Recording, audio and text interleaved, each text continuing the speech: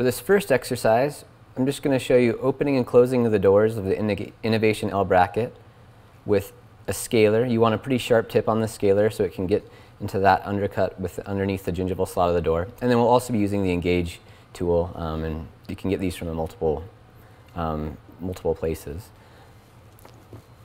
But the first thing you'll do is basically get the scaler tip in the gingival portion of the slot, and the posterior brackets actually do a sliding motion up and down. The anterior brackets and the canines and incisors do more of a rotational opening axis.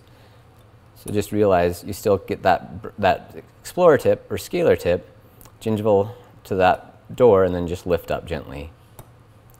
And it doesn't require too much pressure to get those doors all open. And then you can use the scaler then with your finger to remove that wire. And then to put the wire back in, the best way is to actually choose one of the premolars,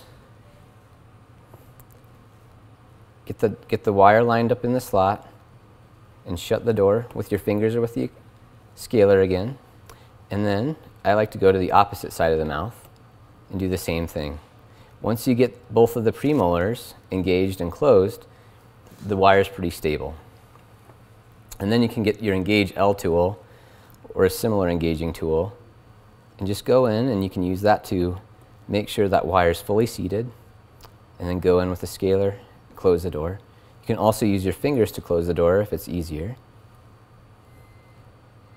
So I'm going to open that door again just a little bit.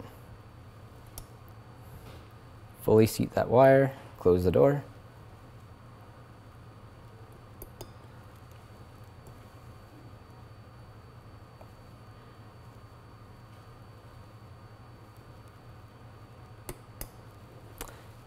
And the really nice thing about the In-Ovation L bracket and the In-Ovation L MTM bracket is they have the same operating mechanism. So when you decide if you want to transition to full lingual cases, you'll notice the In-Ovation L bracket is very, very similar to the In-Ovation L MTM bracket.